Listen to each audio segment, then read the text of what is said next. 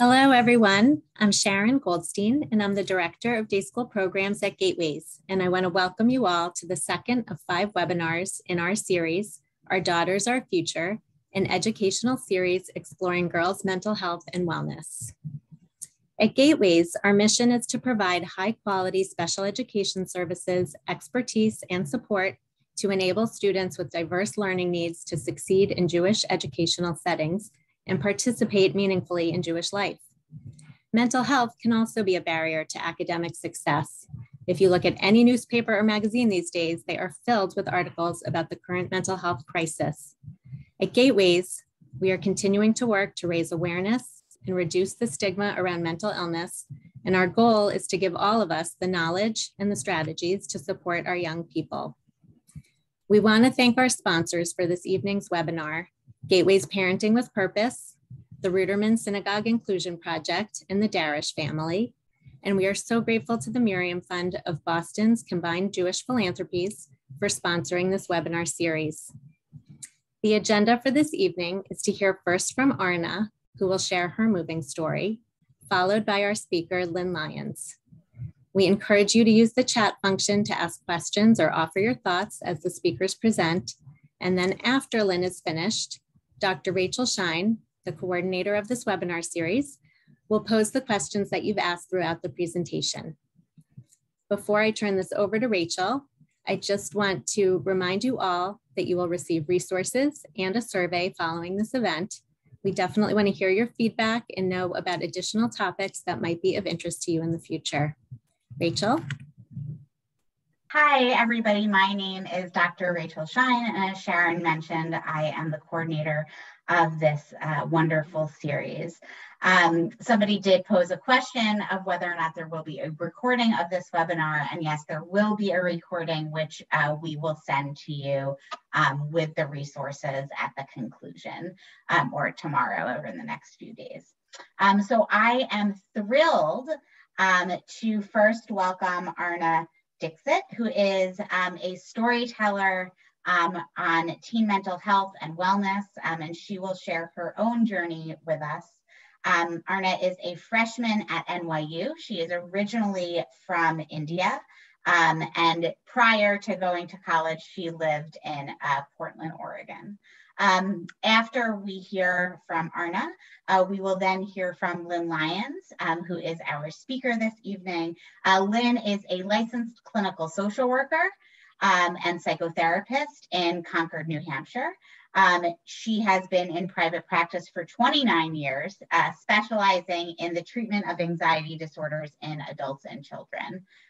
Lynn travels internationally as a speaker and trainer on the subject of anxiety, its role in families, and the need for a preventative approach at home and in schools. She is a sought-after expert, appearing in the New York Times, Time, NPR, Psychology Today, and on other media outlets. With a special interest in breaking the generational cycle of worry in families, which we all know very well. Lynn has authored several books and articles on anxiety, including Anxious Kids, Anxious Parents, 7 Ways to Stop the Worry Cycle and Raise Courageous and Independent Children, and the companion book for kids, Playing with Anxiety, Casey's Guide for Teens and Kids. And she is also the co-host of a popular podcast called Fluster Clucks. So we are so thrilled to have Lynn and Arna with us tonight. And again, I will remind folks, if you have questions, please post them in the chat. We will be answering questions at the end. So we will not be interjecting during this webinar to answer questions, but I can assure you that we will get to your questions at the end, and we may group them together if some people have the similar questions. So, all right, Arna, the stage is yours. Hello, everyone. My name is Arna, she, her pronouns. And like Rachel mentioned, I'm a freshman at NYU right now. And yeah, I'm just going to kind of share my story about my own struggles with mental health. So my struggles with mental health really began, well, they've always existed, I think, especially when it comes to anxiety, which I believe is what we're focusing on more here. I've always been like a big overthinker. I've always just like overanalyzed everything and been worried about everything. But like living in India, I lived in India for the first 14 years of like my life. I moved to Portland halfway through my freshman year of high school. Living in India, I didn't have a word to describe anything I was feeling. India has less to no education around mental health. None of my classes mention mental health or anxiety or mental illness. And so I never really paid attention to any of like my symptoms. It was around 8th grade that they started getting more severe, as you know, as it often happens at that age. And also like making the transition to like high school, getting more competitive in my academics, and all of those things were also things that started kind of like triggering my anxiety more. And definitely like moving to the US was a big change for me, and it was something that kind of exacerbated my mental health struggles. Moving here, you know, there was like this different weather that I'd never faced before. India's like completely tropical or temperate, and so you know, I'd been living like warm sunny weather my whole life, and then I moved to the Pacific Northwest. And if you don't already know, the Pacific Northwest has like the highest rates of seasonal depression because of the weather, especially in Seattle and Portland. And I moved in November, which is like the peak of seasonal depression time. And so my first few months in the US were well full with seasonal depression. It was interesting because I moved, and obviously we had no friends or family here. We moved because of my dad's work. He works at Nike, and so we just like he just got a different position and we moved. So we didn't really have a support system. I remember my first Christmas was just like spent at home laying in bed because I hadn't really made any close friends yet, and even the ones that I had made had like outstanding plans with other people. And that whole just like winter break was just like me laying in the bed of an Airbnb, because we didn't even have a house yet, because we were like waiting to get one. We were just like looking for houses because we'd moved halfway across the world. And so yeah, I think like that was the time where my mental health definitely started getting worse, and I started noticing more such symptoms. And then it just, you know, for the first few years of high school, it just kept getting worse. Like sophomore year was one of the worst for my mental health.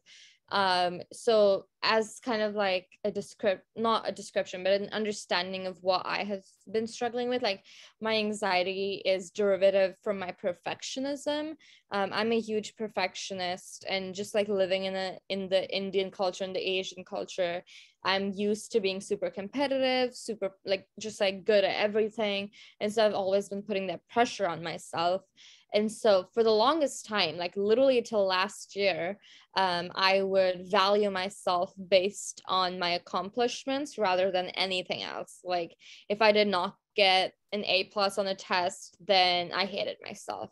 But if I did, I'd be like, okay, you're cool enough. And so, you know, my relationship with myself was based purely on achievements and accomplishments.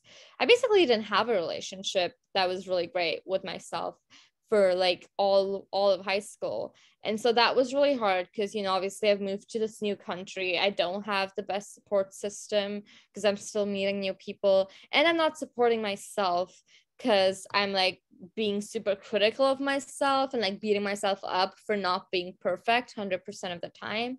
And on top of that, when I see myself, this is in the past, I'm talking about myself in the past, when I see myself getting anxious and depressed, I start bottling those emotions, because living in India, I didn't have a word for any of this, and I still don't at this point. You know, and so I start bottling those emotions because, again, I love being perfect. And so I didn't want any sign of weakness or anything like that. And so I just started bottling a lot of my emotions. And that obviously made things worse and kind of prolonged my struggles and kind of like my journey to healing. And it wasn't until one day I was just like hanging out with a friend, and he mentioned that like, oh yeah, I need to take like my anxiety medication. And that was the first time I'd heard someone openly mention taking medication for mental illness. Because, and I want to emphasize this again, in India, no one talked about mental health at all, like the tiniest bit. And so I was kind of shocked that people were talking about it so openly, especially in Portland, Oregon. I don't know how it is in other parts of the US, but Portland's a fairly like liberal place, and everyone's pretty open talking about their struggles, which was great for me because I needed to grow in that aspect. And so hearing my friend talk about his struggles kind of, it helped me open up about mine. And then like same time that year, I'm super into advocacy and like political justice. And so I started volunteering with the peer-to-peer crisis line in Oregon called the Oregon Youth Line, which just, by the way, is a great resource because they have like peer-to-peer volunteers who will pick up your calls and talk to you. And even if you're not in Oregon, you can just reach out to them. So I started volunteering with them, and that further helped me because I learned more about, like, I just got more educated about mental health. I didn't really know anything. So I learned about like coping strategies, and I learned about why, like, how to validate your emotions, how not to like invalidate yourself. And I learned about how everything I'm feeling is pretty common. Like, it's not a strength or a weakness. It's just something I'm going through and something I'm going to have to deal with. And so I learned all of this, and it was nice because I met people who were dealing with the same things. Like, the other volunteers there also had like lived experience with some kind of mental health struggles. And so there was this kind of like bonding and companionship through that. And then our supervisors at the crisis line were also super helpful in like teaching us about this and kind of telling us how we can help others while also helping ourselves. And so working with the Oregon Youth Line was what really helped me. And that is what made me reach out to my parents and be like, hey, I think I might need therapy, or like at least to see a psychiatrist or a therapist. And that's when I finally got diagnosed with anxiety. I hadn't up until this point in my life, but I finally did. And then I started seeing a therapist like on and off. And that was also, at first it didn't like work out the best. I didn't really like therapy. I was like, I just sit there and talk about my problems. I think about my problems to myself all day, because I'm an overanalyzing type of anxious individual. So when it comes to processing my anxieties, I just keep overanalyzing them. So when I first started therapy, I was like, I don't need this. I can do this myself. Like, I can literally just overanalyze and try to pick apart what's happening and why it's happening myself, even though I don't have a degree in it. And so, yeah, so the first time it didn't really go the best. I stopped going to therapy. But then, senior year came along. The pandemic was hard, but it wasn't as bad as it might have been for some other people. I was relatively fine during the pandemic, but senior year was awful for me because going back to my perfectionism and my need for high academic achievement, this was the year I'd been waiting for. This was the year where I would finally get into my dream colleges because I'd been working hard. Half of my mental health struggles throughout all of high school were because I've been overworking myself and burning myself out. So I have high expectations going into senior year. I have high expectations about where I'm going to get in. And I had the stats, so I'm feeling confident. Like, I have a college advisor who's telling me, yeah, you'll probably get into at least a few of your top choices because you do have the stats. Long story short, I get rejected from every single one of my schools but my safeties, and I end up having to apply to more, like in April, the ones who are still accepting rolling applications, because I have such less options. And that was like really confusing for me, because that was like I started doubting everything I had ever believed about myself. I was like, I thought I was a good student. Like, I have gotten other awards and internships and this and that. I don't understand why I can't get into college. And then going on to social media and seeing people I knew get into those very same colleges and being like, just so confused. It was like my biggest dream for like not even the past 4 years, even longer, like since middle school, I wanted to go to like certain schools or apply to certain schools. And it had been everything I'd been working towards. So it was definitely heartbreaking. And during this time, I decided I need to start seeing a therapist again, because it was really hard for me. For context, I was waitlisted from NYU. So obviously I ended up going to NYU, which I'm very thankful for, but I did not even get in right off the bat. I was waitlisted. And so that was really hard for me, but that was the moment where I decided I needed to work on myself and not, have my worth depend on my achievements. I had to like really self-introspect. I had to sit down and be like, hey, why am I giving this college thing so much importance over me? I do have other signs, other things that tell me I am an accomplished individual. And hey, even if I'm not, I should still love myself unconditionally, even if no one else even if in my mind no one else is loving me, I should definitely be loving me, because like I kind of have to live with myself for the rest of my life, so I might as well, you know, form a good relationship with myself. And so I kind of started reflecting on the way I was looking at the world and how much pressure I was putting on myself. And honestly, I think it worked out for the best. I wouldn't want to be anywhere else. I really like it here at NYU. But yeah, so I went back to therapy, and, you know, I ended up like doing it for a long time. And then I had a gap semester. So since I got off the wait list at NYU, I had to like, I just started at NYU a month ago. And so they took me off the wait list and said, hey, we're going to get you into school as a spring admit. So I wouldn't say against my will, but I had an unplanned gap semester, which wasn't the best because it was hard to see all of my friends go off to college and start like living their best lives, making new friends in new places, while I was just sitting at home. It was not the best feeling because I didn't want a gap semester. I had been waiting for college for 4 years. This was like my time. But, you know, I ended up with a gap semester. A part of me at first, when I heard that I was going to be taking a gap semester, was like, hey, maybe I can travel. I love traveling. But I couldn't because of some of my some stuff with like my green card procedure. I needed to stay in the US. And I wasn't really interested in traveling within the US. I wanted to more go abroad. So yeah, I ended up just staying at home, and it was really like, my mental health definitely worsened for a while, especially my relationship with like social media, because like going on social media and seeing everyone posting about like their new lives at college, their new friends, seeing people from NYU post, because obviously as soon as I got into NYU, I started following people from NYU. So seeing people from NYU and New York post and feeling that like fear of missing out or that left outness was definitely like really hard. It like every time I went on Instagram during those 3 months, I would like start getting jitters. Like I would start feeling the anxiety in my body. And so I obviously went through therapy throughout that semester. I really needed it. But I was able to work through some of those issues. And obviously those issues were just reflective of deeper insecurities. Like even though it was harder for me to deal with social media and like people posting certain things during that time, that wasn't like anything new, you know. I feel like we all have that. And so I kind of like learned to kind of be like, hey, I need to start living life for myself and not for other people, and not pay attention to what others are doing. And then I finally moved here, and I was so excited because again, this is what I've been waiting for.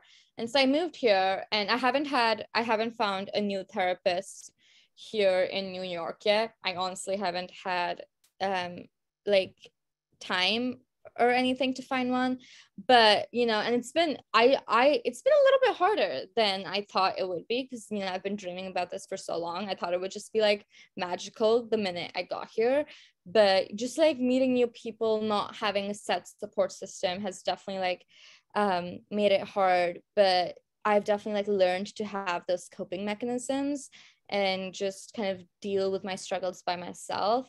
And so yeah, that's my story. Thank you so much, Arna. Wonderful for sharing your story with us. It's such an amazing story, and we're so glad that you are in a good place. So I am thrilled to welcome Lynn Lyons, who is going to share with us some wonderful content and strategies. Thank you, Rachel. Arna, thank you so much for being open enough and courageous enough to come in front of these people that can really benefit from hearing what it's like. The story that Arna is telling is very typical, and I think she was so articulate in describing it.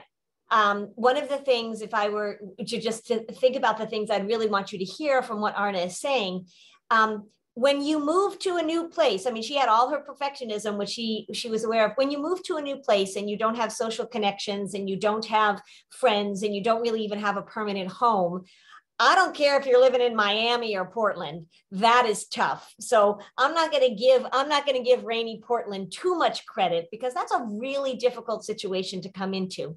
And then the other thing I think that is really important that Arna said is that when she first went to therapy, she said, you know, why would I go to therapy and just talk about my problems?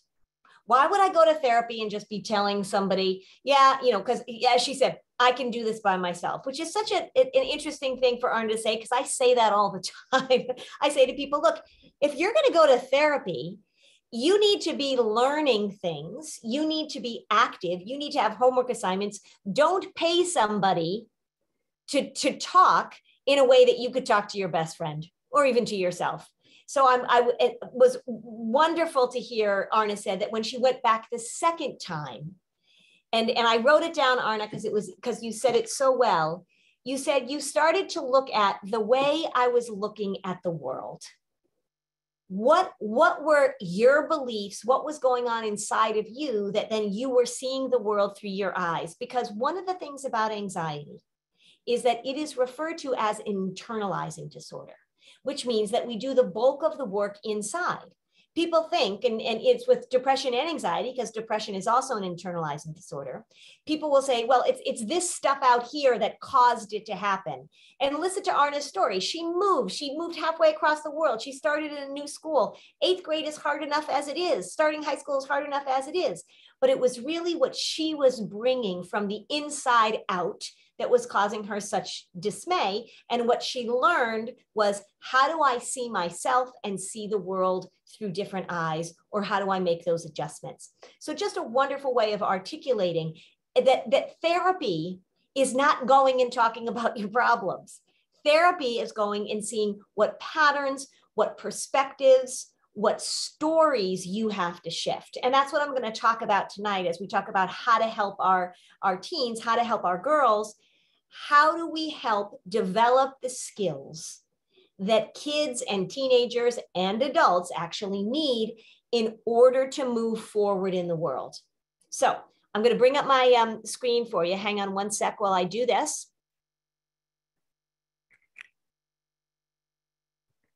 Hang on. I'm just lifting up my camera so I can see. All right, there we go.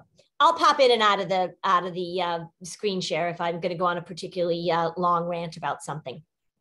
All right, so no need to tell everybody that this has been a pretty bumpy 2 years for us, but I just want to set the record straight, because I'm hearing a lot about the crisis in mental health and the pandemic and the pandemic and the crisis and the crisis and the pandemic. Prior to March 2020, when everything sort of fell apart, the mental health numbers were not so great. So we were seeing a pretty steady increase in anxiety, depression, teen suicide. This pandemic certainly hasn't made things better. And I've got some statistics to tell you about as we go along. The problem from my perspective with well, there's a lot of problems actually, but one of the problems when it comes to anxiety is that a lot of what we teach kids, a lot of what we talk about, a lot of what schools do when we're dealing with anxiety actually supports the disorder. Not on purpose. Nobody is saying, hey, I have an idea. Let's make kids more anxious. No parent that I meet with says, well, we had this plan, right? We wanted to get going, want to make our kids anxious. And look, we did a great job. That's not how this thing works. But our culture, our expectations, and the things that we are teaching kids right now about anxiety, a lot of them are backwards. They're intuitive, they feel good, they work in the short term, but in the long term, we are now reaping what we have sown over the past 20 years, I would say. And we have a group of young people that are really struggling with their emotional management, really struggling with their emotional health. So here's what anxiety is all about. One of the things that is so important to me is that I simplify this thing, I demystify this thing. I don't use a lot of psychobabble diagnostic terms. I know what they mean. I can speak that language. But regardless of what category of anxiety disorder you have, or even how you're describing your anxiety, this is what anxiety wants. Anxiety wants certainty and comfort, period. If we have a diagnostic category, that helps me understand what you worry about. If you're socially anxious, that means you are really concerned with judgment. If you have generalized anxiety disorder, that means you'll just worry about anything that comes across your screen. You're an equal opportunity worrier. If you have a specific phobia, that means that that's the content. I am not all that concerned with what you worry about. But what I am concerned with is how you generate the worry. How do you do that? Anxiety says, as long as I can have certainty in life, as long as I can know exactly what's going to happen, I'm good. As long as I feel comfortable as I'm moving forward, I'm good. And what happens in families is that you start working for the anxiety disorder. I refer to it as a cult leader, C-U-L-T. The cult leader shows up and the cult leader says, all right, here are my demands. This is what you need to do. Think of Arna's story. Arna's perfectionism was her cult leader. And it had very strict rules that she was supposed to follow. And if she didn't meet those expectations, if she didn't follow those rules, she was merciless with herself. This is what happens with anxiety in families. And what happens is the anxiety says, look, we're going to do this, we're going to do that. And people listen. Why do people listen? Because you got to get to bed. You got to get to work. You got to get to school. Kids don't want to feel distressed. Parents don't want to feel distressed. So you start seeking certainty and comfort. I know for a fact, because I am in schools all the time talking about this, that one of the ways that schools have been dealing with anxiety for a long time, families too, is to say, let's see if we can make things as certain and comfortable as possible. So a student is having difficulty going into school and everybody gets together and they have a meeting and they say, all right, so she needs to know exactly what's going to happen. We're going to come up with a plan so that everything goes exactly as it needs to go according to the anxiety disorder. And everybody says, oh, good, this will calm things down. And the anxiety disorder says, thank you so much for doing my bidding. This is where we are with a lot of this. So what we want to pay attention to is what are the skills that kids need? What are the skills that our young people need in order to manage when life doesn't go as planned? When we look at kids who then become teenagers, who then become adults, when we look at the skills they don't have, if they are raised in an anxious environment, here are the 4 things that we see all the time. Kids raised in anxious environments are lousy at tolerating uncertainty. They're not so great independent problem solvers. They don't score very well on the autonomy scales when we look at autonomy and that sense of mastery and independence. And they perceive the world as a more dangerous place than kids that are not raised in anxious environments. If you are raised in an anxious environment, and this thing is generational, this thing is passed down, there is some genetic push to it, but a lot of it is based on social modeling. If you are raised in an anxious environment, one of the things we know is that an unchecked, an untreated, an unacknowledged anxiety disorder is one of the top predictors of developing depression by the time you hit adolescence or young adulthood, which is what Arna was experiencing. So we have to begin to turn this thing around. We have to begin to change the paradigm. The thing about anxiety is that the more that we say, I can't feel this way, I shouldn't have these feelings, oh no, why am I experiencing these symptoms, these anxiety symptoms? The more we try and get rid of it, the stronger it gets. So any strategy, any coping strategy that is based on trying to get rid of anxiety and even almost more importantly, to get rid of worry is going to make the problem worse. My friend Reed, who I wrote 2 of my books with, Reed Wilson, he's brilliant. He describes anxiety this way. Anxiety is having a thought, a feeling, a sensation, a lot of them normal, that you want to resist. It is the resisting. It is the, why am I feeling this way? It is the getting anxious about being anxious. It's all of that pushing back.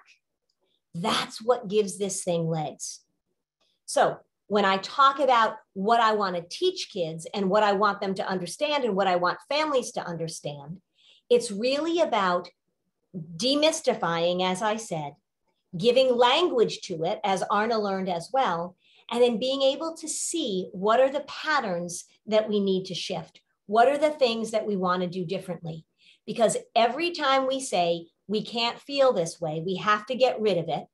Not only do we develop coping strategies that are based on sort of, oh, I can't feel this way, but then we often put our teenagers at risk of trying to self-medicate and get rid of it. If we are doing the disorder, this is a phrase I use all the time. If we are doing the disorder, it means we are working for the anxiety to create certainty and comfort in the absence of skill building. So let's talk about skills. In my therapy practice, it's really all about skills. Also, just so you know, I don't see children or teens. I don't see kids, whatever size and age they are. I don't see them alone.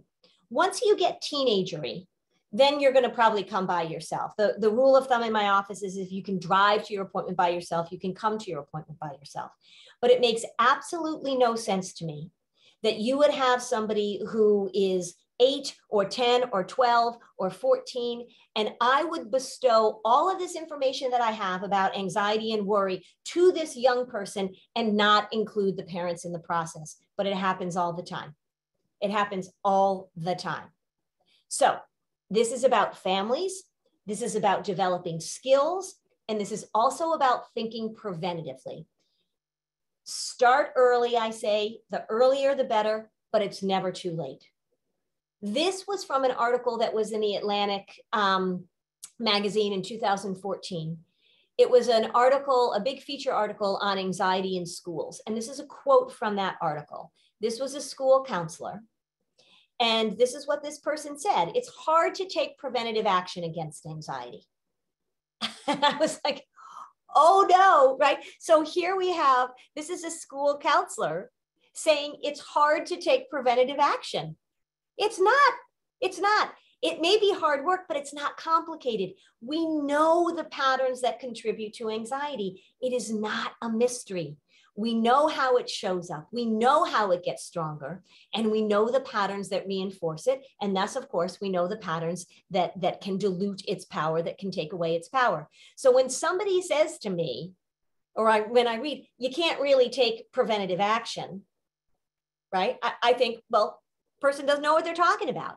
Let me tell you, let me go through some of the things that we can do as we're thinking about prevention.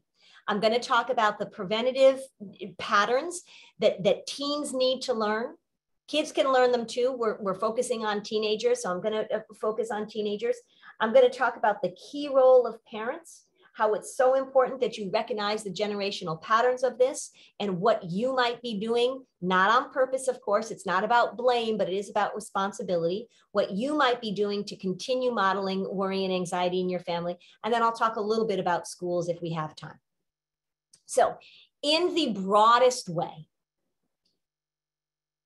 as we're talking about what we want to teach, we really want to think about it in terms of emotional management. So just as my pal Reed said, right? Step 1, you're going to have a thought, a feeling, a sensation. Step 2, what are you going to do about that? How are you going to respond and react? What voices inside of you are you going to listen to? What is going to influence you? When you are angry, we're all going to feel angry. We're all going to feel anxious. We're all going to feel overwhelmed at times. What is your response to it? That's what I do every day. And when I am working with a child, a teenager, an adult, when I'm working with a family, I am always asking the question, what are the resources that I have to work with? What are the things that this family has? Are they warm? Do they have a good sense of humor? Are they hard workers? Are they creative? And where is the gap? What are the skills that I need to teach? It doesn't take me a long time to figure out where the gaps are, because anxiety is incredibly redundant. There's 3 qualities of anxiety, actually. It's predictable, It's predictable. It shows up in times of uncertainty. It shows up when you don't know exactly what's going to happen. It shows up when the pressure is on. It is predictable. It is redundant. It says the same thing over and over and over again, and it's persistent. It shows up. It comes back. It doesn't give up easy. It gets stronger when we try and get rid of it. It gets weaker when we acknowledge its existence, when we normalize it, and when we take away all of the pathological language that we've been using over the last several years. So let me go through these patterns. The first is flexibility versus rigidity. If we look at anxiety, anxiety is rigid.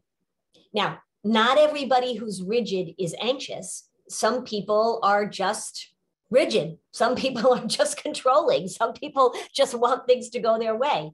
But most people who are anxious are rigid. So what as Arna was saying, right? Things have to go a certain way. When you are anxious, it's as if you're watching, it's as if you're living your life walking on a tightrope. One false step and whoo, down you go. I want you to live your life as if you're walking across the Brooklyn Bridge, where you've got room, right? There's boundaries. We can't go too far in one direction or the other, but anxiety is rigid. Anxiety says, this is how things have to go. And if they don't go the way that I want them to go, if they don't go the way that I imagine they need to go, if they don't go the way that I intend them to go, if they don't go the way that I hope that they'll go, I can't handle it. So flexibility does not mean getting rid of structure or expectations or boundaries or planning. All the planning that Rachel and I did for me to be here this evening, right? We don't just get rid of it. We don't just see what happens. When I travel, I just don't show up at the airport and hope that there's a flight for me. Planning, preparing, expectations, boundaries. But flexibility means managing when things don't follow that plan. And the way we make anxiety worse is that we buy into this idea that to make anxiety better, we make sure we have more plans, we have more preparations, we have more rigidity. If we are talking about developing the ability, both in ourselves and in our relationships, to manage what life throws at us, I am really paying attention to the level of rigidity versus flexibility. Arna's story was an evolution of a young woman from being incredibly rigid to managing all sorts of things that she really didn't have a lot of control over, managing all sorts of things, and over and over and over again, coping and adjusting and adapting to the place where now she is a freshman at NYU figuring out this whole new life.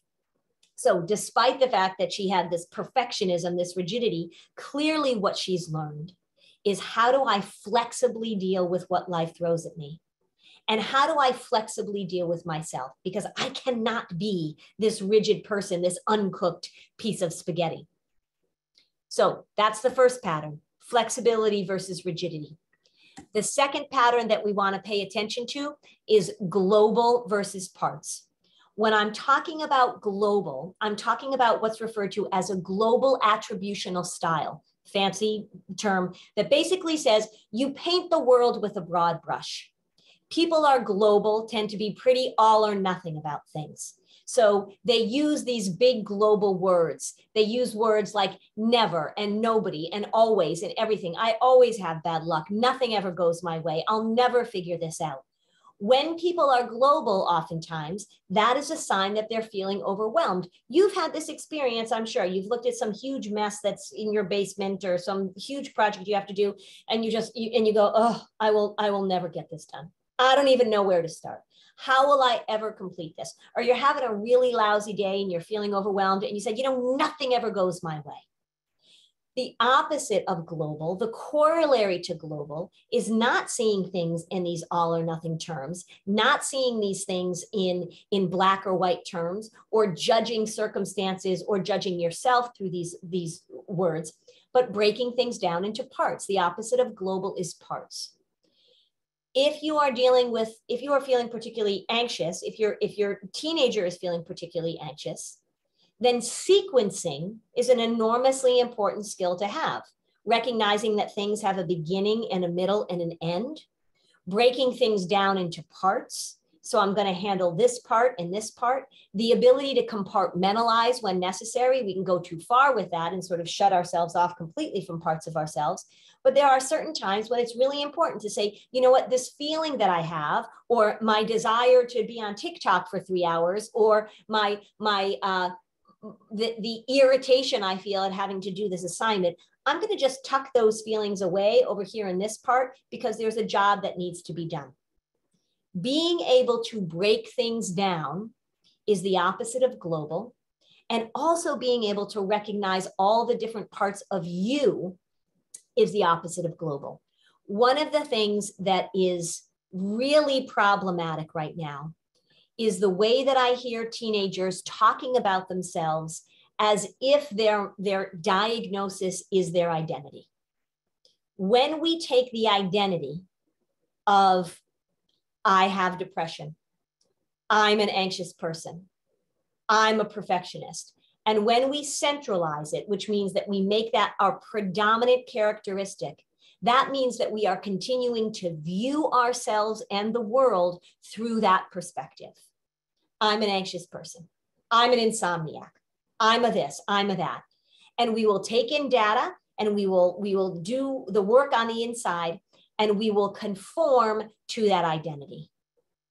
Anxiety and depression are not lifelong diseases. I don't even like calling them, I'm really just not a fan even of the term mental illness. Being anxious, going through a period of depression, having difficulty that you may need help for, that we should be able to talk about, is a wonderful thing. But we have gone so far in terms of this is my identity, this is who I am, and in the pathologizing language in a global way that it's hurting our young people.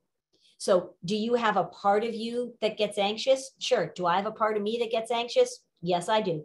I do not do very well with medical stuff, in particular bones. It's a long story. There's all sorts of videos of me talking about it. Do I have a part of me that's super competitive? I do, actually, but I don't bring out that part when I'm sitting with an anxious six-year-old, right? So being able to break things down into parts, being able to recognize that you are made up of all sorts of different parts, that jobs and people and circumstances are all broken up rather than this global, this is who I am. So we know that a global attributional style, which means that all or nothing thinking, that black and white thinking, that global perspective, huge, very predictable risk factor for both anxiety and depression. So you want to pay attention to that. The language gives it away. You can listen to that language with your teenager and you can talk to them about it. A silly example is that when my boys were little, if they were mad at me, I have two sons, they're 23 and 21 now. But when they were little and they were mad at me, they would say, "You never let us have any fun." And I would say, I never let you have any fun. And I trained him up to say, right now, in this minute, you are not letting us have fun. And I would say, that is a true statement. Right now, in this minute, I am not letting you have the fun you want to have. So paying attention to that. The next pattern is the pattern of catastrophizing. Catastrophic thinking means that you focus on the worst case scenario. So somebody who's catastrophic, when they're thinking about what they're going to do, where they're going to go, what airplane they're going to get on, whether or not they're going to have this for dinner or that for dinner, they go to the worst case scenario. They imagine the worst outcome. There is something called catastrophic parenting. Catastrophic parenting means that even when you're thinking about what your kids are going to do, or you're articulating and conversing with your kids about what they're going to do, you talk about bad outcomes. Catastrophic parents give a safety instruction, and it's totally fine to give a safety instruction. Make sure you put your helmet on when you ride your bike, or make sure you, whatever, hang on to your sister's hand when you cross the street. Perfectly fine to give a safety instruction. What a catastrophic parent does is then say, and let me tell you why. And then proceeds to give all of the scary things that could happen. even if you're not doing it out loud and you're doing it in your head. That is a horrible way to go through life, just imagining the worst outcome. But this is what catastrophic people do. So this is why, everybody, from this day forward, you are not going to say anymore, get rid of this. What's the worst that could happen? Right? People say that all the time. What's the worst that could happen? And you know who responds to that? The anxiety says, hey, pick me. I know. That's what kept me up until 2 a.m, thinking about the worst that could happen. Remember, one of those qualities that the research shows, one of the outcomes of kids raised in anxious environments, is they perceive the world as a more dangerous place than kids not raised in anxious environments. If you perceive the world as in a dangerous way, if you perceive the world as a dangerous place, granted, there are lots of things about the world that are dangerous. The pandemic gave us a good example of that. There are many things actually that aren't more dangerous than they have been for years and years, including, for example, stranger abductions, right? Hasn't changed since the 70s. But if you are somebody who perceives the world as a dangerous place, and if you as a parent are consistently talking to your kids about what could go wrong, about the harms that could befall them, you are getting in the way of them developing an enormously important skill for moving through life. And that is the ability to assess reasonable risk.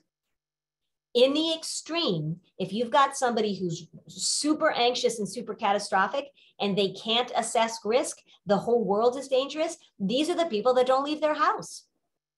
If you are somebody who can't assess reasonable risk, it means that you're not going to get on an airplane. You'll get in your car, because it's not rational, by the way.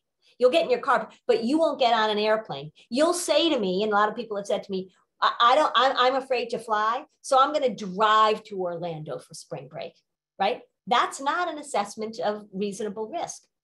So when we talk about catastrophic thinking, when I talk about catastrophic parenting, it is so essential that if you are in a family that talks about danger all the time, if you do what I call safety chatter, if you are careful Kathy, right? Oh, watch out, don't do this, blah, blah, blah, blah, blah, right? Then you are setting yourself up and you are setting your family up for anxiety. That's how this thing works. Catastrophic thinking is not problem solving. Catastrophic thinking is creating that scary movie in your head about what might happen and living as if it already is. Worry is about projecting into the future and imagining horrible things happening. The reason that you get symptoms from that is because the worry that you're doing up here in your prefrontal cortex fires off your amygdala. Your poor amygdala thinks that you're being chased by a tiger, and it gets your body ready for danger. Worry is the process that happens up here in the prefrontal cortex. Anxiety technically refers to the physical symptoms that are triggered when your amygdala fires off, your fight or flight system fires off, not because of danger, but because of anticipation of, because of imagining. Fear is fear. We need this fight or flight system. We want it to go off. When we're in danger, we want it to go off to protect us. We're hardwired to do that. Anxiety is, well, as David Barlow, who was the head of the Boston University Center for Anxiety and Related Disorders, David Barlow said, anxiety is an overestimation of the problem and an underestimation of your resources to deal with it. So pay attention to this catastrophic thinking, this catastrophic language. Never in the history of my being a therapist, which is a long time, has anybody come to me and said, you know what, I worried all the time. I worried about I worried about getting cancer. I was so worried about getting cancer. I, checked my skin all the time. I went to the doctor. If I had any kind of headache or my eye twitched, I was always on WebMD. I was just terrified that I was going to get cancer. Worried about it every day for 10 years. And then at the end of those 10 years, I got diagnosed with cancer. Nobody has ever said, oh my gosh, the day I got diagnosed with cancer, so easy peasy, because all those years of worrying just made this day a breeze. No one has ever said that. Catastrophizing and worrying are not problem solving. They are internal processes. They get in the way of you stepping out in the world, and it just makes you more and more beholden to the cult leader that says, remember, I need to know exactly what's going to happen, and I need to feel certain as I do it. All right, so we've got rigidity versus flexibility. We've got global versus parts. We've got catastrophic versus being able to problem solve and assess reasonable risk. The next one we want to talk about, and this is critical for teenagers, is permanent versus temporary. If you have a permanent mindset, Carol Dweck referred to the fixed mindset, it's really that things aren't going to change, that you aren't going to change. This is, again, where that diagnostic language, where all the mental health awareness that we've been trying to do, although I think we're not doing such a good job, because the message is, this is who I am, this is a lifelong disease, this is the way my brain is wired, I have a chemical imbalance. All of that, not only is it fairly inaccurate based on what we know in terms of the treatment of these things, but all of that gets in the way of believing, of hoping, of doing the work that you are capable of changing. When you have a permanent mindset, when you say, you know what, nothing's going to change, this is the way things are going to be, then why would you do anything? So when we think about how anxiety moves into depression, why is it that anxiety is such a predictor of depression in the adolescent years? It's because they get to the point of why bother? Being anxious all the time is exhausting. Being a perfectionist is exhausting. The pressure you put on yourself, worrying about things all the time is exhausting. And if you believe that that's not going to change, if you don't have the hope or the skills or the support to change that, you're going to get to the place of why bother. And why bother is the calling card of depression. The opposite of this permanent mindset is something that in the research is called positive expectancy, which quite simply is the belief that things can change. When we look at the research on positive expectancy, when we are looking at how people heal from things, whether it is from cancer or grief or back surgery or anxiety or depression, positive expectancy is a critical factor in people being able to move forward. It makes perfect sense, doesn't it? But when we say to kids, this is who you are, when we support that label, when we don't give them the skills and the strategies to move forward, when we focus on things that are designed to avoid and eliminate and create certainty, we are doing the disorder and we are making the problem worse. Brains are incredibly malleable. They are changing all the time. The malleability of our brain is something that was very not well understood, 30 years ago, 40 years ago, not understood at all. In the last 10, 20 years, the discoveries that we've had about what the brain is capable of doing are really fascinating. Norman Dodge, D-I-O-D-G-E, Dodgeball with an I in it, has written 2 books. One is called The Brain That Changes Itself. The other, which I'm listening to now, but I totally space out on the title. I can't remember it. But he is a researcher. He is an incredibly interesting guy who talks about the amazing things that the brain does. When we are talking about positive expectancy, we are offering to our teenagers the belief that things can change. When we offer them instead a disease model that says, this is genetic, this is who you are, you've got this thing, we are offering them the opposite of that. And we really need to pay attention to our language about that, because it's pervasive and because they believe it. How do they know? How do I know they believe it? Because they tell me all the time they believe it. And they get pissed at me when I try and tell them otherwise, although I'm not going to shut up about it. So in terms of, how do I go about helping to support this malleable mindset, this changeable brain? This is just some examples of things that I might do in therapy. Therapy for me is an active process. It's about learning. It's about skill building. You wouldn't take your kid to a piano teacher if the piano teacher said, well, when they come for their piano lesson, we're going to sit and talk about playing the piano, but absolutely no practicing of the piano between lessons, right? I don't want them to touch the piano. You would say, this is kind of weird. I don't think I'm going to bring this person, I'm not going to bring my kid back to his piano teacher. But it happens with therapy all the time. When I say to parents, well, what are you working on? What are the homework assignments? What are the skills that you're building? They're like, I don't know. Or they'll say, well, it's not that kind of therapy. Therapy is an active process because we learn experientially. So asking a young person, give me 5 ways that you've changed in the last 2 years, right? Arna would be able to do that like that. She listed them for us. A success journal. I am not interested in having kids keep track of all the things they worry about, having them write down all their worries. But what I will, because the content of it doesn't really matter to me, I'm not so interested in what you worry about. I'm interested in how worry shows up, right? I externalize it. I give it a name. What does it say? What does it do? What are the demands that it makes upon you?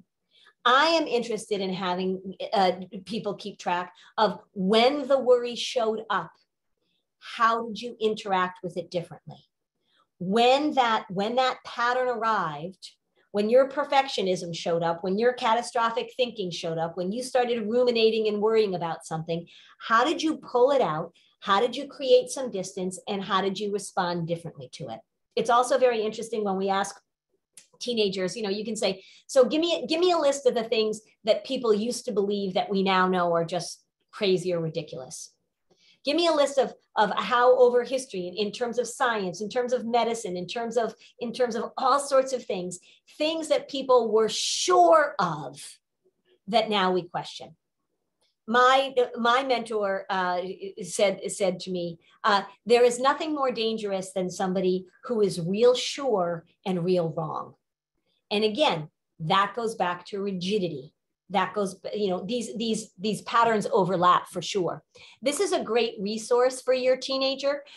So this is the National Institute for the Clinical Application of Behavioral Medicine, which is a mouthful. But if you go on their website, they have a bunch of free infographics. So NICAM does a ton of continuing education for my field. So they have a lot of programs that on everything from anxiety to ADHD to trauma to all that kind of stuff, where they get people to do programs. I've done a bunch of work for them. But if you go on their website, you'll see the infographic, and you'll see this one on neuroplasticity. There's a black and white version that you can just download, a printable version. But it's really interesting, and it gives a lot of great information about the malleability of the brain and how we're always changing. When we think about neuroplasticity, we really want to talk about how the brain is capable of making new connections, and then certainly how it's capable of finding the same path over and over and over again. If you are a worrier, your worry path, man, that's a well-worn path, right? You just go right down that path. How do we change the path? How do we begin to question our own thinking? How do we begin to do the opposite of what the worry demands? This is why avoidance is backfiring. It backfires. How do we step into situations where the worry will show up so that we can begin to lay down some new track? That's flexibility. That's malleability. That's really what we're looking for. The next pattern that we want to pay attention to is being internally focused. Now, remember I said earlier that anxiety and depression are both referred to as internalizing disorders because we do the bulk of the work on the inside. And what we know is that when people are externally connected, when even more specifically, they're doing things that they would consider meaningful work or meaningful connection, that is a huge preventative factor and a curative factor for anxiety and depression. When people get depressed and when they stay depressed, a lot of it has to do with isolation and disconnection. Let me give you a little information here. So one of the things that's, I don't know if your high schools have it, probably, I mean, a lot of high schools have it right now, is that they add the community service component. They add volunteerism. Volunteerism with teenagers is so effective in treating depression, and depression and anxiety hang out. So effective in treating depression that there are a group of researchers that are saying, instead of just having this as sort of an adjunct, like, when kids are depressed, we should make sure that they're, maybe volunteering. It should be a part of treatment protocols. that it should be emphasized as an essential part of kids moving out of this. You know, I couldn't have asked for a more helpful story than Arna's story, because as she's talking, I'm like, there it is, there it is, there it is. You know what made her feel really better when she was in a high school? Is that she started working with that outreach program. She started helping other people. She started connecting to people who could relate to what she was talking about. She started feeling as if she was doing meaningful work. That was enormously helpful to her. Such a good example of that. Just so you know, during the pandemic, there was some research that was done. Gathering tons of data and information. There was one group, chunk of data that they gathered that was for 11 to 14-year-olds. They looked at it at the beginning, right in like May of 2020, and then again in August of 2020. And they were really looking at what were the things that were predicting better mental health, better emotional management, and what were the things that were predicting worse outcomes, particularly with this group. One of the things they found, not surprisingly, because the statistics say this consistently, is that girls were struggling more than boys. During the pandemic and during the lockdown, the boys, they were getting hit with it, but girls were suffering more. Girls were struggling more. It was very clear that that was one of the differences. The other difference that they found during the pandemic was that if you had pre-existing anxiety, the cracks became chasms. That's what I saw and heard over and over again. If you had pre-existing anxiety and you hadn't learned skills or you weren't actively working to deal with it, cracks became chasms. So pre-existing untreated problems. And the other thing that they found, which will surprise none of you, is increased screen time. So during the pandemic, if you were a girl with some pre-existing anxiety and you were hanging out on screens, on social media, things weren't going so well for you. When we look at what was going on before the pandemic, those things line up too. Kids that are isolated, kids that are disconnected. The work of Jean Twenge, Twenge, Jean Twenge, she looks at generational patterns and things that go on. She has been very clear that there is a correlation. We can look at some causation, but there is a correlation between increased screen time and rates of depression and anxiety in our teenagers. So you want to pay attention to that. Here's what we know helped. And again, this is not just in the pandemic. There is something, I'm sure some of you have probably heard about ACEs, which is adverse childhood experiences, ACEs. There's also, they look at positive childhood experiences. Doesn't get as much press. One group of researchers looked at what were the positive childhood experiences that would predict, even if you had a heavy ACE score, so you had gone through those lists of things that a divorce, a death of a parent, some sort of trauma, abuse, poverty, all of those things. If you had a few of these were very predictive of you doing much better as an adult when we were looking at mental health and in particular depression scores. The things that we look at in terms of the positives have to do with, let me just give you the list. Being able to talk to your family about what's going on inside of you. Being able to express your emotions, letting people know what you're feeling. Feeling that their family stood by them during difficult times. So having that support, that loving support of a family, even when things were going rough. Being able to enjoy and participate in community traditions. Now, when you think about the pandemic, a lot of that stuff went away, which was really difficult for kids. Having a sense of belonging in high school, not including those who didn't attend high school for some reason or were homeschooled. But again, pandemic, right? Having a sense of belonging in high school. You don't have to have a ton of friends in high school. You can do very well if you have a few friends, but it's a sense that you belong. The adolescent brain is wired for connection and belonging, because way back when, that's how you survived. So we know developmentally that's what they're doing. This is a really critical one, I think. At least 2 non-parent adults that took a genuine interest in them. So a teacher, a coach, an aunt, a grandparent who really saw them for who they were and took a great interest in them, and also feeling safe and protected by an adult in their home. If you had any of those, they did more than equalize the adverse childhood experiences. They actually boosted you up above. Very powerful stuff. So think about those things in your family. And then here's some research that they found during the pandemic, specifically in this group of 11 to 14-year-olds, where we know that the girls are at greater risk. These are the things that they found that were preventative. This was the emotional inoculation that kids had.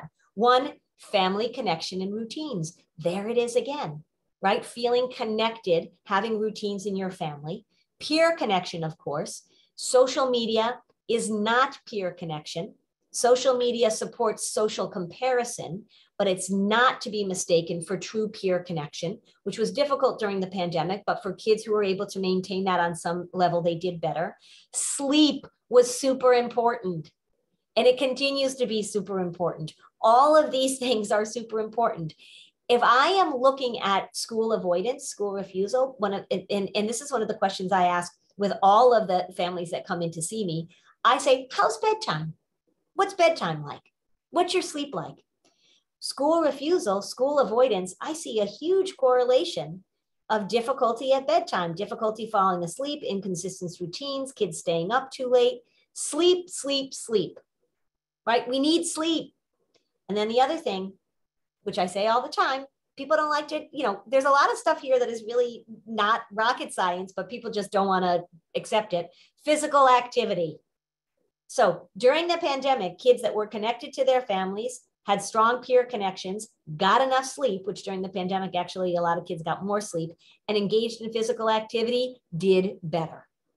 There's a lot that we can learn from just going back to the basics. Again, my job is to simplify, simplify, simplify, not to complicate.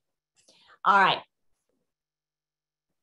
So if you've got questions, go ahead and pop them into the chat, and Rachel will feed them to me. We'll get to those in just a minute. So I'm giving you your warning. Now's the time to put in your questions if you want to put in your questions. These are just in terms of social stuff. These are some of the things that I am focusing on when I'm working with teenagers. These are the social skills that sometimes we lose track of, but that are really, really helpful. Having appropriate boundaries, knowing when a relationship isn't working, knowing when you want to say enough is enough. The corollary to that too is I don't think we spend enough time with teenage girls talking about relationship repair. So that if you have a falling out with a friend or you have a conflict, really helping to coach our girls through how do we apologize? How do we take responsibility? How do we get out of the blame game? How do we see things from other people's perspective? How do we repair a relationship that is meaningful to us? I spelled empathy wrong. By awkward empathy, I murdered that word. By awkward empathy, I mean teaching girls and boys too, teaching young people how to have difficult conversations in difficult circumstances. And the reason I call it awkward empathy is because it just doesn't feel good. So you have a friend who's gone through a tough time. You have a friend who just had their dog die, or you just found out that their mom was diagnosed with cancer, or that the parents are going through a tough breakup or something like that. We want kids to learn how to say to somebody, hey, I heard that you're going through a tough time. I just wanted to let you know I'm thinking about you. Adults do this all the time. They'll say, well, I didn't want to bring it up. I didn't want to remind him of it, right? If your dog just died, if your mom had cancer, if your parents are going through a divorce, believe me, you're thinking about it. So I really want to teach kids that skill of connection, that skill of reaching out, that skill of feeling uncomfortable, but saying, you know, like I heard what happened and I don't need to talk to you about it so much, but I'm here if you want to talk, but I just want to let you know. Connection, connection, connection, connection. Emotional literacy is the ability to put words to your feelings. The emotional literacy is to be able to go inside and say, this is what I'm feeling, and to be able to express that somehow. Some kids do it better through art or music, but being able to know what's going on inside of you versus trying to deny, trying to smush it away, trying to get rid of it, right? Any of those elimination strategies. So these are the critical skills. Self-disclosure, how do you know when to keep something to yourself versus when to disclose it? The way I talk to girls about it, I say, look, you've got some information that you're going to share. I want you to think about it as a little tiny bird, little tiny chick. Who are you going to give that little tiny bird to? I only want you to give that little tiny bird to somebody who you know is going to take care of that little tiny bird. Don't be sharing your little tiny bird with everybody willy-nilly. They're not going to take care of it. We want to teach girls about that from an early age. I said this, isolation is a red flag. If you've got a teenager, it is normal for them to not want to spend a super amount of time with you. That's fine. They like to spend time in their room, talking to their friends, doing whatever. But if you notice a big shift or even a medium shift, that they are no longer doing the activities that they used to do, that they're avoiding more, that you notice changes in the way that they're interacting with their peers in particular, that's something to pay attention to. This is a time, adolescence is a time of connection. And when that gets interrupted and when they're not capable of doing that, it's going to be problematic. This is why anxiety, when we don't do anything about anxiety, when we don't pay attention to it, this is why it is so easily moves into depression. Because anxiety does not care at all whether or not your daughter tries out for the play, whether or not she gets her driver's license, whether or not she volunteers at the animal shelter, whether or not she goes to the sleepover, whether or not she gets a part-time job at the grocery store. Anxiety doesn't care. Anxiety says, I'm out. Anxiety says, no, thank you. And when you are an adolescent and you are developmentally mandated to connect, and anxiety comes in and says, don't do it, that's where we get into trouble. So you really want to pay attention to that. It is really okay. Just because your daughter is worrying, just because she's stressed out, does not mean she has an anxiety disorder.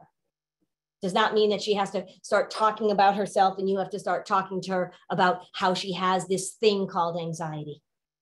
A certain amount of anxiety and worry and stress is a normal part of life. If I were in front of all of you and I said, how many of you come from a family in which there is no anxiety, no depression, and no substance abuse? None of you would be able to honestly raise your hands.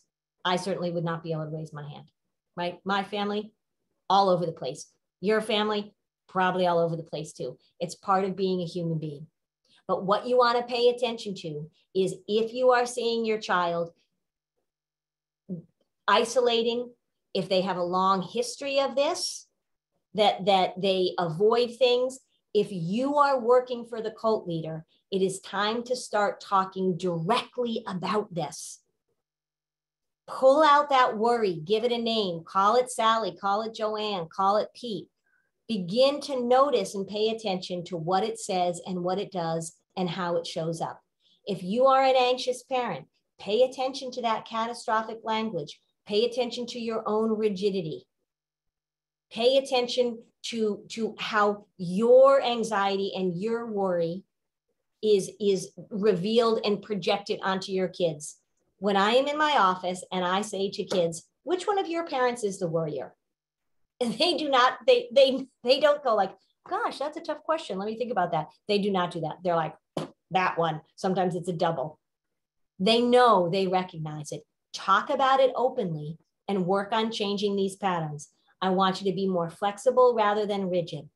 I want you to be able to break things down into parts when they're globally overwhelmed. I want you to think about the difference between being catastrophic, going to that worst case scenario and doing reasonable problem solving and a reasonable assessment of risk. I want you to talk and talk and talk about how malleable your teenager's brain is, that they have not figured out who they are in a lot of ways, that this is a time of trying things on and their brains are changing and growing. They do not have some permanent disease. That language is absolutely not helpful. And being able to really pay attention to how do you support positive external connection. We know that kids, teenagers, and adults that are involved in positive external connection have better mental health outcomes. We know it. It's not a mystery. So don't complicate this thing.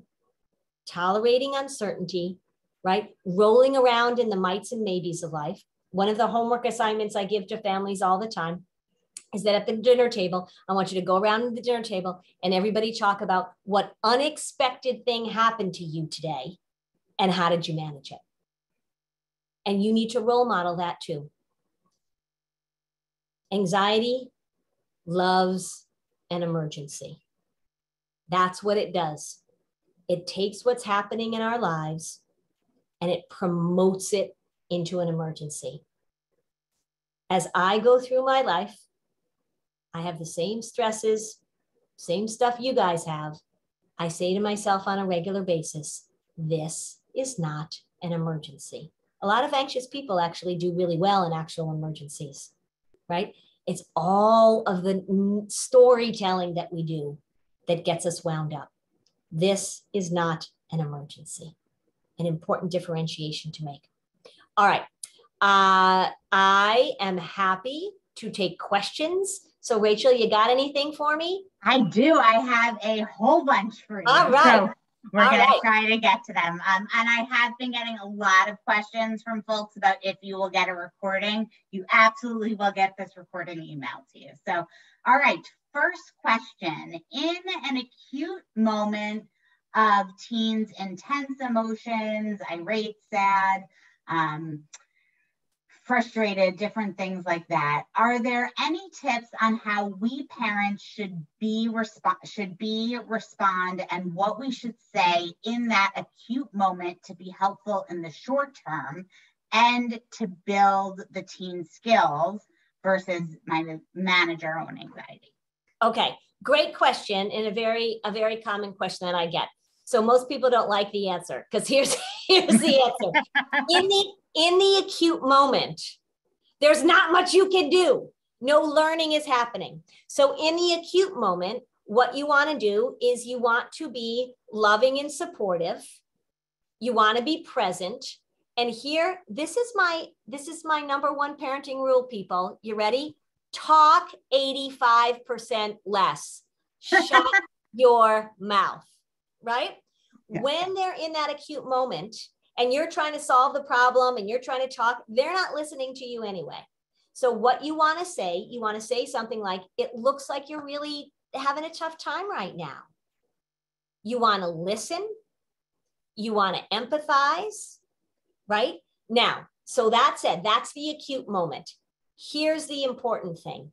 We do not teach kids how to swim when they jump in the water and go under the first time. You have to do the work ahead of time. So if you have a child who is prone to worry or anxiety or big reactions, you have to have these conversations ahead of time. I will tell you, the thing I do with everybody is we pull out the worry and we give it a name. And we start listening. As soon as you create some distance, right? So here's your worry, and you start becoming an observer of it, it takes away its power. It's not hijacking you anymore. Now you are able to observe it. The thing about worry and anxiety and big emotions is they say the same thing over and over and over again. The content might be different, but what it's saying is some version of blah, blah, blah, blah, blah, and you can't handle it. And then it's going to freak you out. So in the moment, doing some breathing, great idea. Is that the only thing kids should learn? No, it's a really good reset. But I'll tell you, I meet kids, I'm like, you've been in therapy for 4 years. What have you learned? And they're like, breathing. I'm like, really? That's all you learned? So, but breathing is good because it's a physiological reset. remember too, when kids are sort of having this explosive moment, a lot of times we focus on calming down, calm. I don't use the word calm very often. I use the word reset or reboot. And remember that movement is really helpful for a lot of people. So when people are sort of freaking out, we're like, oh, calm down, relax. That's not the answer for a lot of people. You might say, you know what, let's do 20 jumping jacks. Let's go outside and run around. Let's take the dog for a walk. Movement really helps, but no problem solving happens in the middle of the hurricane. So talk 85% less, shut up, but you got to do the work ahead of time. So you, and maybe afterwards you do a little post-game analysis and you say, you know what, you got really upset. Let's think about how we can manage this. The next time this shows up, what do we want the response to be? And in general, I want the response when worry shows up, I want the response to be some version of, oh yeah, it's you again. I know what you're up to, right? Is it unpleasant? Yes. Do you want it to show up? No. But being able to have that little bit of distance and to be able to say, oh, hello, you know, Sally, nice to see you. And you should pull out your worry too, parents, and give your teenage daughter permission to call you out on your worry, right? So when Joanne is, you know, out there doing all the catastrophizing, I want your teenage daughter to be like, oh, mom, please tell Joanne to stuff a sock in it, for God's sakes. Yeah. Great, thank you. Next question, Lynn, you're speaking my language, by the way. I love it. So since sleep is so crucial to mental health and functioning, are there any suggestions to get young tweens to bed when they fight it? Yes, don't let them have their phones. There should not be screens in their bedrooms. And it is interesting. So anyway, that's one thing. We know that screens keep people up. We know that screens keep kids up. The interesting thing about that is that for some reason, and I don't know what it is about smartphones, but all these parents that are really capable of getting so much done and parenting their children, when it comes to phones, they suddenly forget all of their skills, right? They're like, what should I do? She wants her phone and I don't know what to do. And I'm like, take it away. So getting the phone out of the bedroom. And then I think it really is about consistency. And I think it's giving kids information about how important sleep is. I don't make a huge big deal. I don't make a huge big deal about bedtime. You know, some families have like a 2-hour routine. But I think you need to be really clear and really direct that sleep is something that's important. I want you, and define what that looks like. I want you in your room. You can read for a little while. I want you rolling down the day, wrapping up the day. And the expectation is that you're going to be in bed sleeping. And just, you know, if you're listening to this and you have a 17-year-old and they have their phone in the room, you know, that ship has sailed. But if you've got a 12-year-old, they shouldn't have a smartphone, right? Delay. Same thing. Smartphones and substances, delay. Don't tell me that your 11-year-old needs a smartphone, because they don't, by the way. So delay. And then just be very clear about what the limits are about what is in their bedroom at night. Light in your eyeballs keeps you up. So be very clear about it. The other thing too is that you don't have to negotiate this all the time. You can be a little bit flexible, but you can say, this is what the expectations are, and let them be mad at you. And, you know, if I'm not huge on punishment, I'd rather we know that behavioral theory is that rewards work better than punishment. But if you've got a kid that's like, I'm not going to bed, you can say, well, I'll take your phone until we figure this out. Right? So just be very matter of fact about it. Parenting can be a tug of war, but here's the secret, people. Don't pick up the rope. You don't pick up the rope. There's no game. There's no tug of war, but just very matter of fact about it, for sure. Yeah. How does a teenager with anxiety manage relationships with friends who have a hard time understanding when they need time alone or away when a large group is overwhelming. How does a teenager manage that?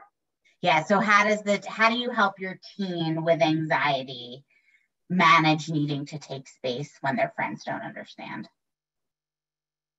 Well, I don't think the friends need to understand, right? I mean, that's not the criteria. So I would have two responses to that.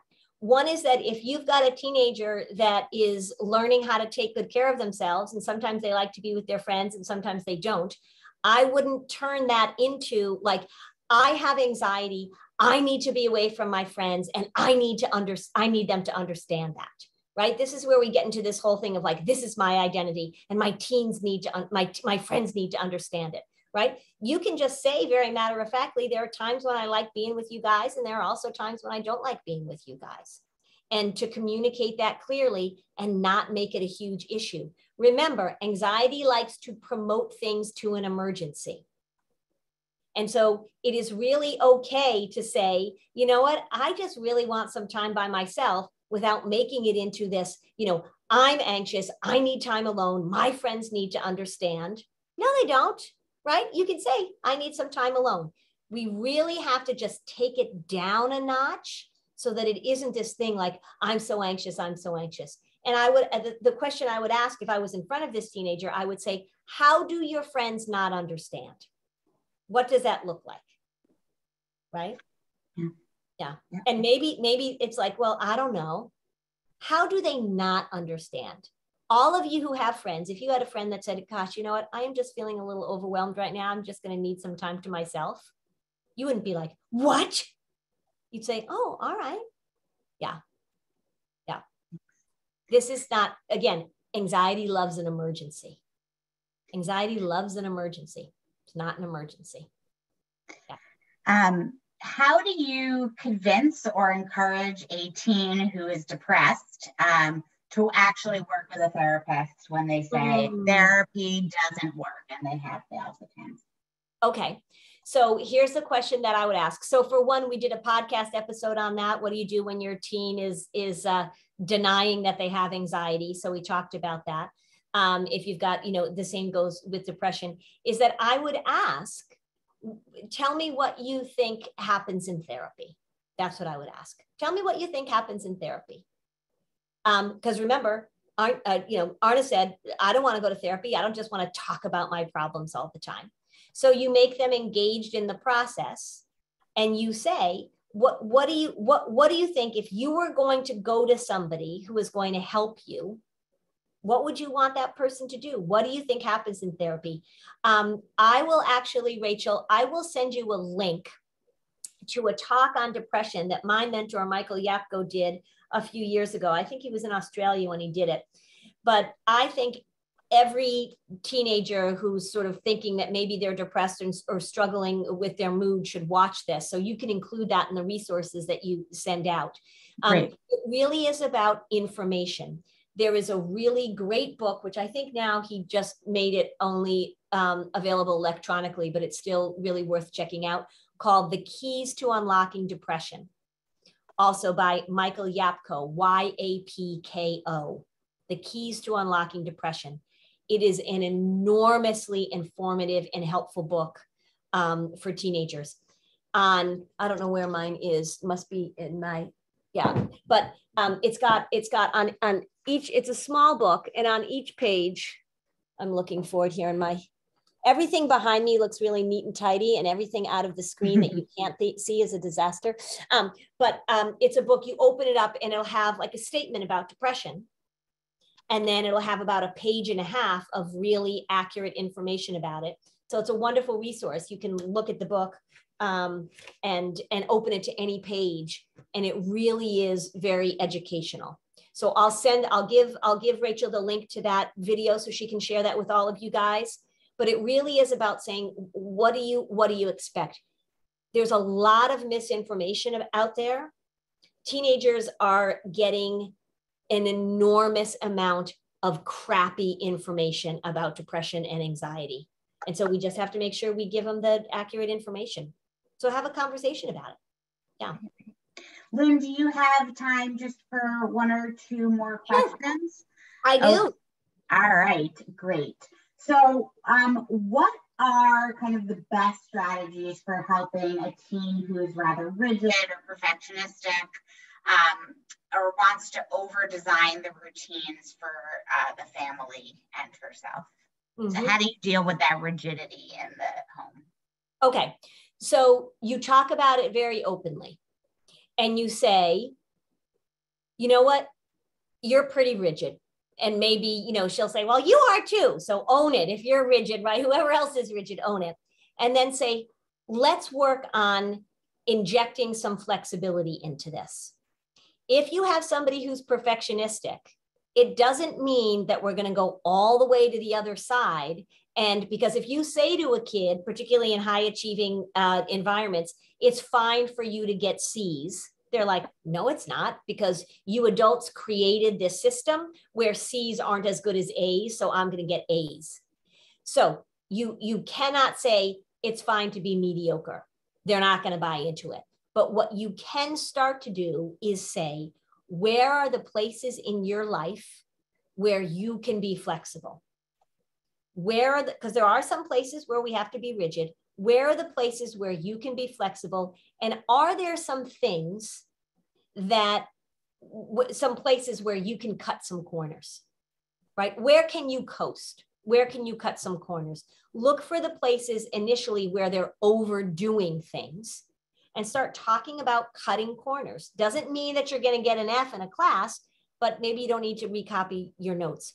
The other thing to remember is that anxiety is a cult leader.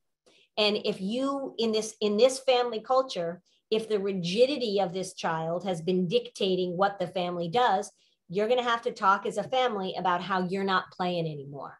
This is why pulling out the anxiety and talking about it in this way is so helpful, because you're protecting your child's dignity and you're saying, I love you, but I do not like Sylvia. Sylvia is super bossy. So when Sylvia shows up and starts trying to boss us around, we're going to work as a family to not let Sylvia dictate everything that goes on. Now, could your teenager say, oh my gosh, Mom, that is so helpful. That is so, I love that, right? They could say that, but they're probably going to say, no, you're going to have to tolerate the fact that they're going to be pissed off, particularly if they've had years and years and years of believing they are in charge, right? So, and say that. And I even predict with families, I'll have a family in here and I'll say, look, so we're going to try this. And I'll say to the mom, she's going to think this is a great idea for about 72 hours. And then at some point you're going to say, oh, here comes Sylvia. And she's going to say, I hate this, blah, blah, blah. I say to parents, she's going to say, I hate that, Lynn Lyons. And then that's exactly what happens. And the mom is like, oh, look, right? It's okay for you to piss your kid off. Do not put the cult leader in charge, because it just gets bigger and bigger and more powerful. So be very open about it. Acknowledge their distress. Don't totally, turn the whole thing upside down, but say, where can we cut corners? You are rigid about this, and I am not going to participate in Sylvia's rigidity. And then you've got to be consistent with it. It's going to be bumpy at first when you start changing it up, but it's going to be worth it. Yeah. And would you say those are the same strategies to use with a kiddo who's engaging in checking behavior, doubting themselves, things like that? Or would you recommend something different so that they're not working towards the disorder?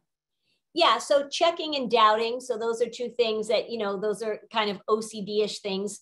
OCD is a doubt factory. Anxiety is a doubt factory. So you just want to, again, see, the content doesn't matter. So if somebody is checking or somebody needs reassurance, they're asking questions over and over again, I do not care what they're asking about, right? That's not the issue for me. I'm going to call out the pattern. So I'm going to say, I can see now that you're caught up in this checking behavior. I'm not going to participate. The goal in treatment, of course, is to start to interrupt the compulsions, interrupt the checking, interrupt the seeking reassurance, interrupting the confessing. The content doesn't matter. The content doesn't matter. The content doesn't matter.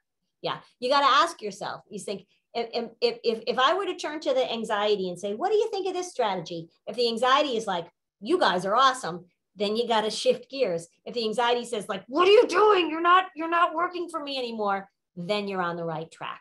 Yeah. But talk about it openly.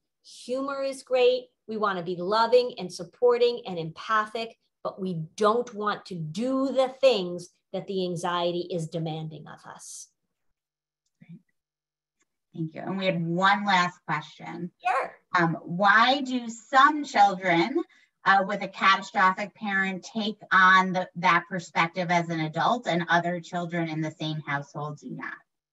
So that is the question of all time. We know that different kids have different temperaments. It is a combination of nature and nurture.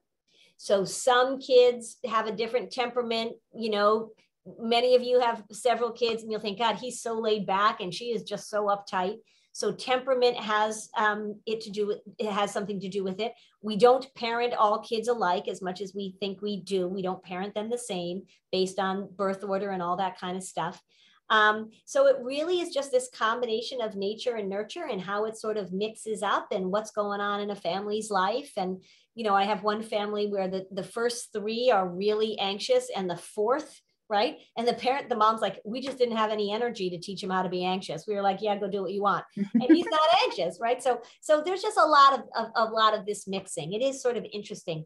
I have had in my practice, I was just thinking about this the other day, I have had 5 sets of identical twins over the years. Wow. I have identical twins where one kid was on the spectrum and one kid wasn't. I've had identical twins. It's very interesting. So they were one egg, man, and they became 2 eggs. So there's so many different factors that go into it. Yeah. Thank you so much, Lynn. You're so welcome. I can't tell you how much we appreciate you being here with us today and sharing your wisdom. I have placed a survey link in the chat for everybody to fill out. I would ask that you please provide us with your feedback. Great. All right. And I just want to add my thanks, Lynn and Arna, and thank you again to our sponsors who helped us be able to bring Lynn here. I hope everyone enjoyed the webinar, and fill out the survey and you will get the recording and the resources within the next few days. Have a great night, everyone. Thank you so much for having me, everybody, and thanks for spending time with me. Thanks for putting this all together, guys. It was a pleasure. Thank you for being here. Yeah. All right. Good night, everybody. I'll send that stuff to you, Rachel. Great. Thank you so much.